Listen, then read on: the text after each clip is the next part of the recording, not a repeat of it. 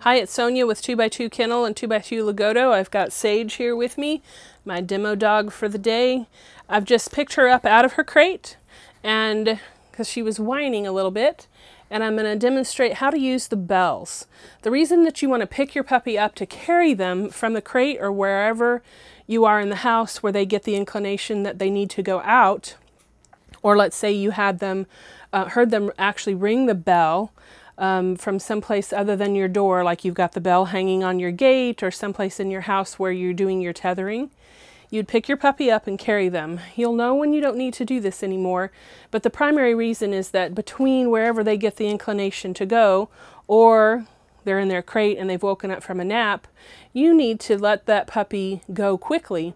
But if you're carrying it, if you let your puppy walk through the house, inevitably they'll go to the bathroom between wherever they got the inclination and the door. So we suggest carrying, especially if you've got any stairs to navigate for the first little while. So I'm going to walk over to the door now and show you how to use the bells. So you've got your puppy, you're carrying your puppy, and you can see our bells.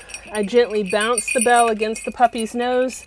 I try to have them about eye level with the puppy and the door.